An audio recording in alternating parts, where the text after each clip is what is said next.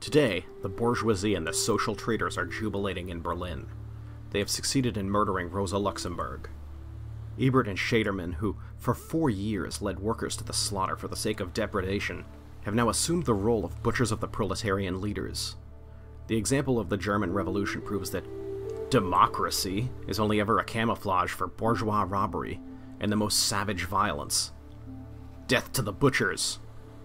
Vladimir Ilyich Lenin, 1289 DR.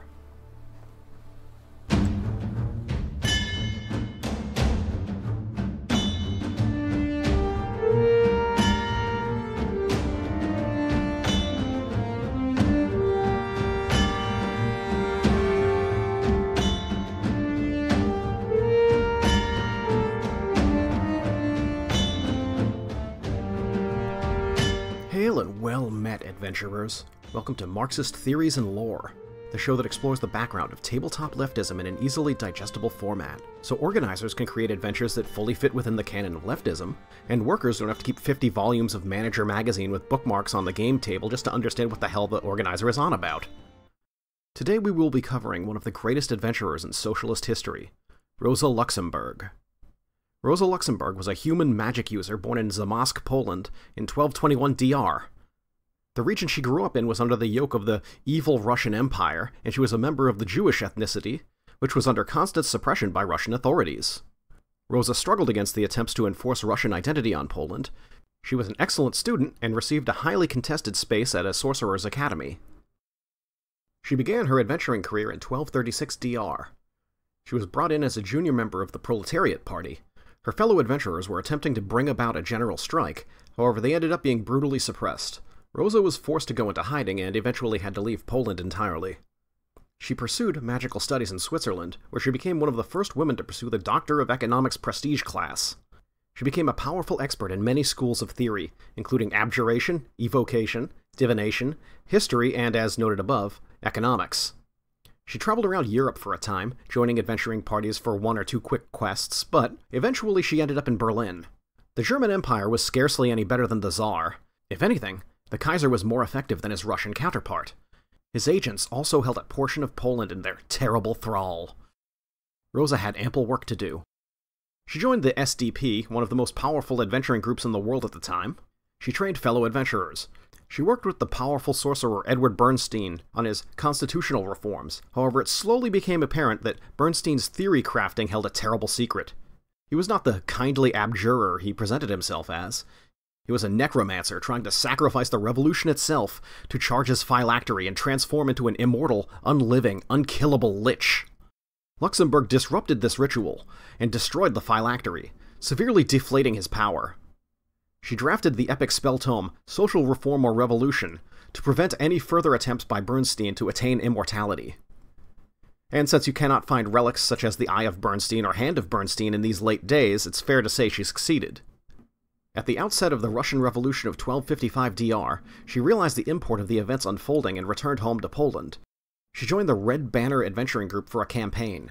However, once the revolution itself was wrapped up by the Tsar's forces, she was captured by the Guard.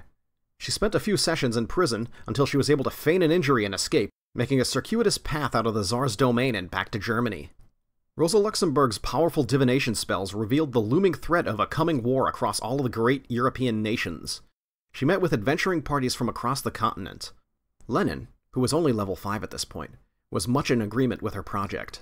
Rosa convinced the other adventuring parties that if their respective lords and masters brought a great imperialist war to the campaign setting, they were to disrupt war production. They were to attack their masters with a great general strike.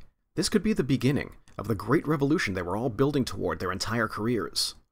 In 1264 Dale Reckoning, the war she was so worried about finally came. Instead of standing with the working class across Europe against their own national rulers, instead the adventuring parties she met decided to team up with their own national bourgeoisie. Most insulting of all, her own SDP's members inside the German parliament voted unanimously in favor of war funding. Rosa and a few other adventurers formed a new adventuring party, the International Group. They agitated against the war across Germany. Eventually, this evolved into the Spartacus League. Unfortunately, in 1266 DR, Rosa was captured by the town's guard and imprisoned. These guards were much higher level than the ones in the employ of the Tsar. She still managed to have a few spell tomes smuggled out of prison during this, but she could not escape. The war raged on for years. It destabilized many of the nations involved. When a great revolutionary moment rose up to threaten the Tsar, the powerful abjurer Lenin convinced the Kaiser to allow him to return home, ultimately overthrowing the hated Tsarist regime. In 1268 DR, the war finally came to an end, with Germany defeated. Rosa and her allies were released from jail. With the loss of the Great Imperialist War, Germany faced mass upheaval. She made strange allies, such as the desiccated remnant of Bernstein still somehow clinging to its terrible mockery of life. The Kaiser was overthrown and a representative democracy was built in its place, but this was not enough. This could never be enough. So long as the dictatorship of the bourgeoisie remained, Rosa's divinations inexorably told of an even greater imperialist war on the horizon, and the only thing that could stop it would be global proletarian revolution. There were months of unrest. Uprisings, strikes, pitched battles in the streets. Rosa's former allies in the SDP fielded armies of Freikorps, monsters that had once been human soldiers, but who had been twisted in the Great Imperialist War by infernal energies beyond their comprehension. The Spartacist uprising came to a head. The SDP unleashed the Freikorps. The uprising was crushed.